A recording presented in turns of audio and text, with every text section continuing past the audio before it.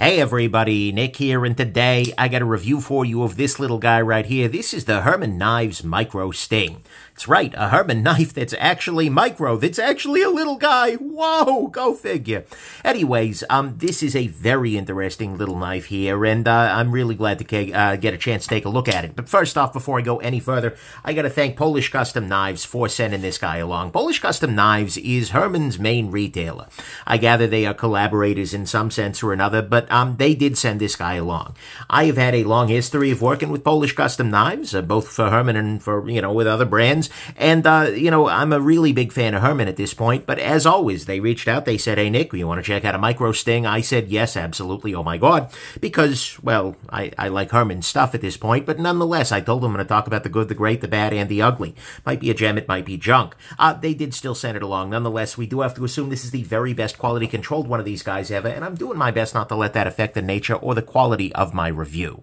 Next thing, let's do some size comparison. This is finally a Herman that is of a size that I like. Let's go ahead and put it up right here against the Spyderco Delica. And what we're going to see here is this is Delica sized, right? It is right around that sort of vicinity. A little even smaller in the pocket on some dimensions than the Delica. Here it is against the Ontario Rat number 2. And what we're going to see here is, yeah, it's in that kind of size class. Here it is against the Spyderco PM2. As always, and we're going to see, yeah, this is a relatively small knife. Now, I'll throw it up against a couple of other Hermans. Here it is, first off, against the regular Herman Knives Sting. It's a particularly fancy variant of it, but this is, as you can see, a Sting that is just a little bit more micro, right? Same basic idea, same basic approach, although they have made some changes. It's not just scaled down, so to speak. Here it is against Herman Knives' previously smaller model. This is the Vespertilio, which we'll talk about the comparison later on here, but this is a smaller knife. It's also a better knife in a number of meaningful ways. Here it is against the Herman Knives Ishtar, and then here it is against the Herman Knives Mantis, which are much closer to Herman's general vicinity of size, right? This is the kind of thing that left to his own devices Herman does, and this is the kind of thing that, yeah, this is very, very much micro when viewed by Herman. And then finally, let's go on ahead and compare it to a ruler. And what we're going to see here is this comes in uncontroversially under 3 inches. No matter how much the cop dislikes you, this is a 3-inch or less sort of knife. The overall length of it is, well, a little bit over 6 inches, maybe 6 3/4, 7 inches. Someplace in that vicinity. It is not a particularly big knife. It is on a little bit on the thicker side. So I do want to compare this to the Delica in that sense. And so what we'll do here is just look at these two from straight above. We're going to see this is a little bit thicker, right? This is fully contoured and everything like that. And so that means at its thickest point, it is a little thicker than the Delica. And the stock is a little bit thicker as well, although it comes down to a nice thin edge. So there you go. Next thing, who the heck is Herman Knives? Well, Herman Knives is a company. They're based out of Poland. There's the whole Polish Custom Knives thing, might include you into. But it's Bartosz Herman. Sorry about mispronouncing your name, my friend. But nonetheless, Herman Knives is a company, and they seem to be doing a fair amount of expanding, which makes sense because they're selling a lot of really nice knives. But they are, Herman is a very, very high-end CNC-made knife maker that is made with computational numerical control milling and things like that. This is CNC milled out. And so this is, they're really cool. But you pay a price for that. So just telling you this up front, the price of this knife as configured right now is $2,217, which is a lot of money. We will talk about that, rest assured. But there are a bunch of different varieties of different prices. This is more expensive because it's using the Damacor, because it has a Damasteel inlay, backspacer, I'm sorry, a Timascus, that is, inlay, backspacer, and clip, right? This is a very expensive variety of them. The base price, the lowest I was able to see on Polish Custom Knives site, is going to be around $900. Still a good chunk of change, but it is a lot less than that. So anyways, let's go ahead and jump into the good, the great, the bad, and the ugly of this very, very nice little knife. So the good side to start with, this has a very nice box. This is a thing that Herman does for a lot of his higher end pieces. I gather not every Herman knife, like the base models, might not come with a box like this, but this one does, and the box is beautiful, right?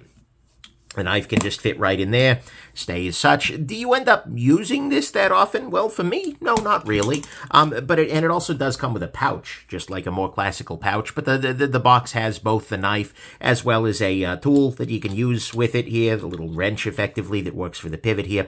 And so, it comes with that. It's a nice little touch. Is it crucial? No. But is it nice? Yes, yes it is. And it definitely makes for a very nice presentation, right? That's a beautiful thing. Next thing, this has very nice ergos. And the ergos on this are much nicer than, for instance, the Vespertilio, right? Which is a prior smaller knife by Herman, which had this really, you know, sharp corner on the end here. This definitely has a little bit of sharpness on the back here, but it's way, way nicer, and it fits really well in the hand. This just cuts very nicely. You hold it well. It controls well in both, you know, saber and hammer grip. It's a very nice ergonomic little piece here. You're a little bit farther from the blade, but that's the most I can complain about here. It works well, and it fills the hand well because it is contoured all the way across, which is a beautiful thing. Next thing, clip on this guy is nice. It has a nice longer clip, and, you know, for a lot of people, they're like, oh, small knife, why is the clip that long? Well, actually, that's a beautiful thing because it makes it a little bit harder to have it fall out of your pocket, right? The longer clips tend to make for slightly better retention. I don't mind at all having a longer clip on a smaller knife. It's a beautiful thing. So, and it's just beautifully done too. It's rounded across the top, so it's not at all a problem. It's got beautiful ramp here to get it into your pocket. It sits in a little recess there. The details are there on the clip, and actually that brings me to my next point, which is that the details are there, generally speaking. I'm going to zoom on in here so we can take a closer look at what we got going on here. This knife is beautifully detailed in a bunch of different ways. One of the ways is that it has a captive pivot. If we look at the back here, and I'll go ahead and grab a polishing cloth. I just had one. Maybe I should use a polishing cloth, but hey, whatever. Okay, anyways, what we see here is that the back of the pivot here is both nicely polished, and it is also not free spinning because it is sunk into the handle and has this little bit of, well, kind of gear-likeness to it. And so as a result, this does not turn when you turn the pivot, which is a beautiful thing. It also is using very nice screws, both polished on this end, but also you can see here in the areas where the screws come all the way through, they are polished off like so, right? Such that, you know, you see the screws there, but they are very, very nicely done, and they end up contributing to the beauty of it rather than, well, not. So I think that's a nice thing if you're going to go straight into the titanium on the other side, which does have some questions. If you over-torque this and you strip out some titanium, you might have yourself a problem. But if you're going to do it, this is a really attractive way to go about doing it. And in some ways, I think adds an aesthetic that is above and beyond just a blind hole where it just drills into the other side. So anyways, there is that. The inlay work on this is also very, very nice. This has a very nice Timascus inlay here, and I'll just polish it up here so you can see the full color here. But not only is the material great, like they have sourced very, very good titanium Damascus, and again, if we compare this to the much earlier Vespertilio, the difference here is night and day in materials as well as in retention. External screw versus that little dude. Yeah, there's a difference there. But anyways, the inlay work is very, very, very nice. It's done well. It fits well. It is pretty much, I mean, you can feel when you move from one to the other, but it's not in any, like, catchy sense. The overall machining feels like it matches well, going from here to here and across the same patterns. It's just beautiful like that. The lock bar, actually. If we look at the lock bar, what we see here is the inside of the lock bar is not just scalloped out, which makes it a little bit easier to get to and makes it very, very easy to unclose, but it's also textured, right? The inside of this lock bar is beautifully textured in there so that you get a little extra purchase on it, which is a beautiful thing. The whole knife, as I mentioned already, is contoured, right? It is not a flat knife. You see, by the way, this is high polish on the tang of the blade. I just want to highlight what you see in there. The Damacore is high polished on the tang of the blade. That's impressive. The only place it isn't high polished is on the inside of the lock face, where that wouldn't make sense. But anyways, it is a contoured knife. The entirety of the knife is beautifully contoured here. That is lovely. It just looks great. Absolutely beautiful. And you can see that there is a little bit of polish on the titanium itself. Right? This entire knife feels ridiculously polished in a number of ways, and that's a beautiful thing. It is also internally milled. I'll see if I can show that off here.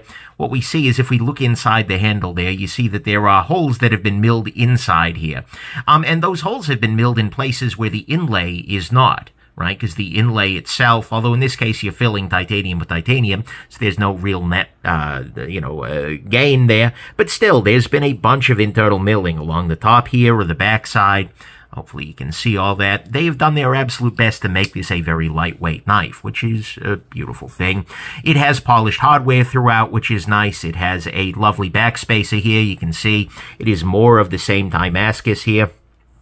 Same colors, same, and then this little sharp kind of edge approach, and it's not actually sharp in the sense that if you touch it, it's not sharp, but it is, it just adds very nicely to the overall aesthetic of the knife.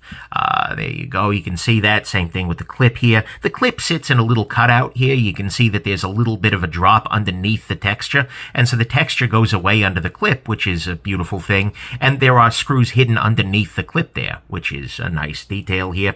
Overall, and then like even the laser work on it, right? Where you see Herman Knives, if I show that off there, even the laser work on this looks good. It's very sharp. It's very, very well done. This knife is just beautifully detailed, right? If you look at all the details, well, they make sense. They're good. They serve the overall. It's just a beautifully done knife. And so that is a beautiful thing. Next thing, I do have to point out that the pivot here is compatible with T20. Torx T20, we'll talk a little bit more about that later on, but nonetheless, it is a beautiful thing. And so that's a nice detail. And one thing I want to mention real quick is there were a couple of places where I did compare this to the Vespatilio. And given the Vespatilio is many, at this point, I want to say it's probably 3 or 4 years older, maybe a little less than that, but it is a very, very different knife relative to this guy, right? It is very clear that Herman has done a lot of growing, has done a lot of improving, has done a lot of polishing, frankly, of his work in the time since this and this, right? These two feel night and day, both in the strength of the design, but also just in the overall finishing, in the overall. It is very rare, especially when you see a maker who is doing very good work, as Herman was, even during the time of the Vespatilio here, to see this level of improvement, but Herman really has, and so I have to say, I'm very, very impressed. It is a whole different ballgame compared to a knife that was not substantially, not that earlier, right? And so that is absolutely a beautiful thing. It's a whole different price bracket, too. I want to be clear about that, right? So he better be improving, but it is nice to see that difference and that distinction as watching this maker grow. So there you go. Next thing, the action on this is excellent. It is a fast, smooth, and reliable flipper here.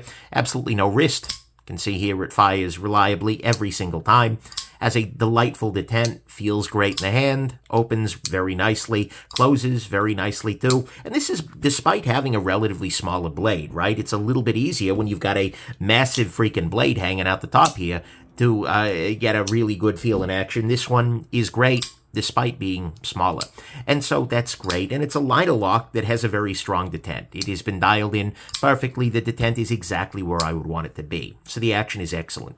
Next thing, the blade on this guy is also excellent. Right? It is Damacor, which is a beautiful thing. And we can see here that it is not just Damacor, but it is a polished Damacor. You can see the world reflected in this blade here, right? That is an absolutely wonderful thing. The Damacor here is the mixing of different steels. You have 2 steels out on the jacketing here that give it this sort of pattern, and then in the middle you have a nitrogen steel that is very, very good as a steel in and of itself, right? I like Damacor not just because it's pretty, but also because it holds an edge very effectively. It's great, great stuff. But it comes down to a very nice thin edge at the bottom here.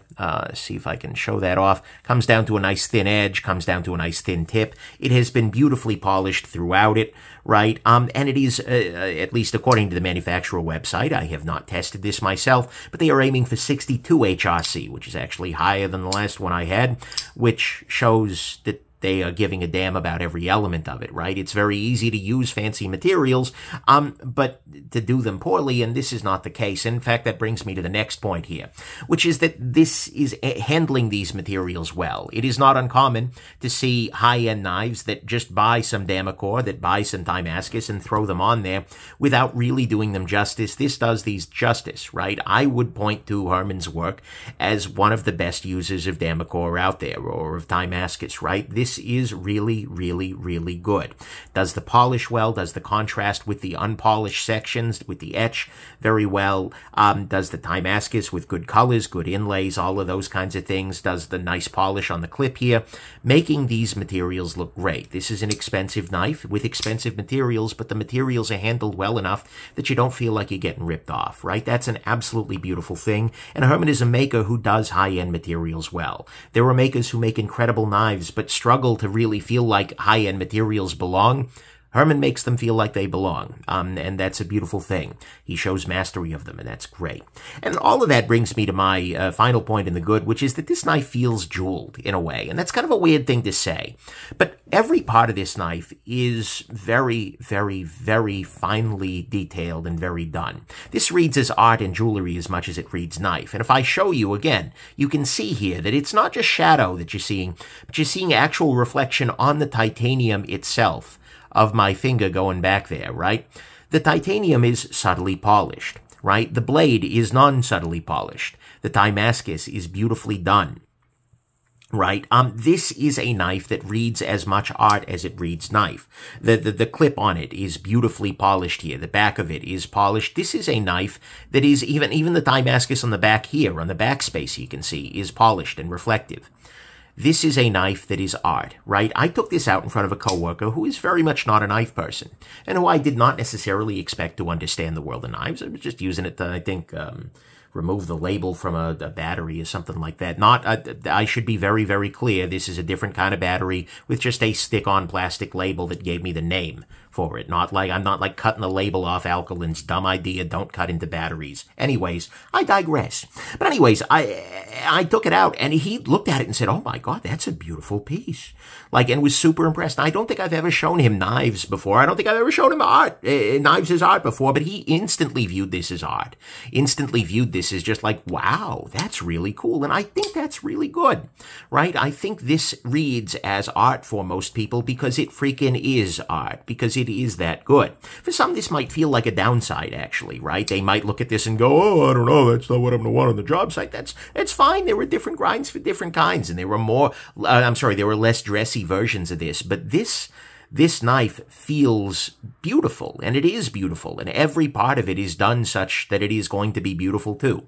This is among the prettiest objects I own, and I say that owning a lot of pretty objects, right? That's subtle flex there, but even as a reviewer, this is one of the nicest things I own. And combine this with the Great, which I'm going to talk about in a moment, makes this a very, very easy choice to carry. I have carried this knife in the last few months that I've had it. This review was a long time in coming because I wanted to make sure I really liked it this much, given the price. But this has gotten a lot of pocket time, understandably. So to me, that's what's good here, is that it feels jeweled. It feels like it's been done artistically and beautifully. The materials are handled expertly. It has an excellent blade, excellent action. Herman is continuing to grow as a maker, which is beautiful because, yeah, he started off damn good. The details are there. The clip is nice. The ergos are good. And it comes with a very nice little box right here. On the Great side to me, and this one's going to be pretty predictable for folks who know the channel, but this is a beautiful size. This is finally a Herman knife that feels carryable, that feels like it fits my life. Now, to be clear, this is subjective, right? This is a review. Of course it's subjective. But for me, the big problem with some of Herman's stuff is like, this is gorgeous, but this doesn't fit for my life. I take this out in the lunchroom and it's going to read as a war crime, right? This is not that, right? It's got a great small size. It's got a great profile for carry, right? This fits in the pocket a little bit better than a Spyderco Delica. Holy crap, that is a very nice little size. It is under 3 inches, which reduces legal complexities for folks in a lot of places here in the States, right? That's a beautiful thing. But this is very, very much, a lot of Herman's work has been fancy, right? You cannot look at this and say this is anything other than a fancy knife, but it hasn't had that feeling of like fancy folder, a gentleman's knife, heck, a gentle anybody's knife, right? This is a fancy little knife par excellence. This is just his home. On the job site is the boardroom, although maybe this one feels a little bit more boardroomy anyways. But this is a Herman that you can legally carry in a bunch of places, and which shows all of that mastery. And ideally with none of the Irma from accounting calling in a SWAT team because you just pulled out a 4-inch blade to cut open your hummus, right? That's a different thing. And so I love this size. I deeply, deeply love this size. And Herman is a maker whose work I really appreciate, but I appreciate it more now that it's done at a size that is reasonable for me. And I really hope that Herman continues to work both on the huge side, right? Both on the Mantis level, both on the Dragonfly, which is even bigger. I hope he keeps doing this. But I also hope he keeps doing this, because this is going to be more compelling for a number of people, and I am one of them. So for me, the very greatest part about this is that this is finally a Herman in a size that I truly love. So that to me is what's great here. On the bad side, I am still a little confused, being honest with you, about the words proudly made in Poland being proudly engraved in English. Okay, have fun. It's a fine artistic choice. A little bit odd. The pivot here. The pivot is meant to be a T20, but it is not exactly a T20. Right, let me pull out, oh no, that's T25, where is my T20? So this is a Weeha T20 bit right here, and if I go ahead and I insert this in here, we see that there is actually a fair amount of play in there. It could be that it is a slightly different variety of T20. I want to be very clear, the T20 bit does engage, and it is more than sufficient to get this out of there, but it feels not like a particularly secure seating for a T20. Right? Like it might be a T22 or something like that, right? It works, it's fine, but it's a little bit strange to call it a T20 and then not have it fit that well. So, you know, again, it's fine, and it gives you the tool. So all of this is complete over-the-top complaining, but also for for $2,000, I feel like, you know, yeah, you expect perfect fit with T20, right? Little thing, but it's a little odd. Anyways, it also has a very much a little pocket peck and flip a tab. This is not a big problem. And this is a knife that is small enough that many people could keep it in their key pocket, right? The third pocket, and it wouldn't peck on a damn thing, but at the same time, this is definitely going to be there, and it's going to be pecking on whatever's in your pocket all day long. Herman is a big fan of that. Maybe someday he will discover thumb studs and or front flippers, but for now, it is another pointy Herman flipper tab. Not the end of the world, but it is a thing.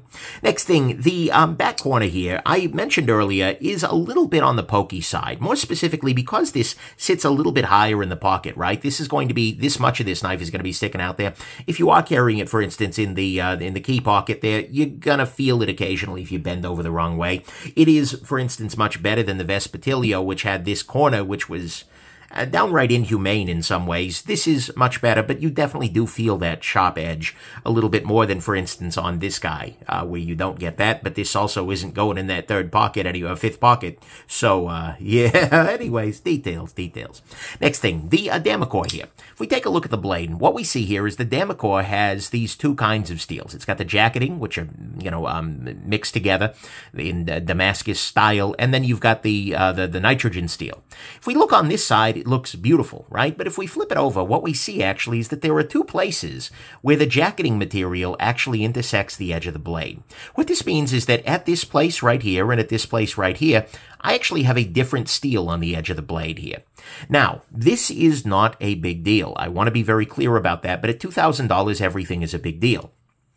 And what this could mean is uneven wear resistance, right? That part of this knife is going to be a little less wear resistant right here and right here than compared to the nitrogen steel in the middle, right? It's not a big problem, but it is something, and I understand also that Herman is at the mercy of the billet here. If we look at the very top of this knife, you can see that there's kind of a river where that nitrogen steel is in the middle there. This is a problem that is often had with Damacor and that many, many makers have reported, right? And I understand that, you know, you get to this point, you realize, crap, the etch covers that, but it is a little tiny detail. And at this kind of a price point, those are tiny details that might be considered. It hasn't been a problem, partly because this nitrogen steel is so damn wear resistant, but it is a thing that you should consider, right? And if it were all happening, you know, all over the place, then that might be a little bit more of an issue. Next thing, disassembly on this is still not beautiful. Herman Knives does many, many things well, but disassembly, not great. You know, because he's using loose bearings. And to be clear, this is a thing I didn't end up needing this time around. If you watch my disassembly, you'll see why I complain, but he is using little tiny loose bearings in there. there. These are some spare loose bearings included with the knife, which is a great idea. But nonetheless, that is not amazing, right? Those extra loose bearing approach, not great. I'd kind of love to see Mr. Herman move to a different bearing approach at some point that's a little easier to take apart, right? I am among the more experienced people in terms of taking apart a variety of different knives, right? I think that's uncontroversial. And I gotta say, Herman's is still a little touch and go for me, right? I would really rather not take this knife apart right now. I could do it, but I'd really rather not. Then finally, on the bad side, the price on this guy is way up there. $2,200 and change. That is a bunch. This is a beautiful piece of functional art. We're going to talk about this later, right? It is my favorite Herman ever by a mile. It's his best done. He is a world-class knife maker. At some level, I feel more okay with it than you might expect. We'll talk about that later, but oh boy, that's a lot of cash. Right? This is completely out of line for most people in the world. There will be many of you out there who would never contemplate spending that on a pocket knife. Those people have a term, by the way. We call them reasonable humans. But it's a lot of cash. And even the base price, $900, is still a lot of money. The quality is there, but you can get a knife that is, 95% is good for 1/3 of the base price. And when you get into this range, you're buying art. You have to be clear about that. I think that's okay. I think that's a good thing that we can do to support artists, but it's not buying a pocket knife. It's a different thing. So all of that to me is the bad. Is the price is wild. Disassembly is still a problem. The Damacord does intersect the edge just a little tiny bit. Well, the jacketing, that is.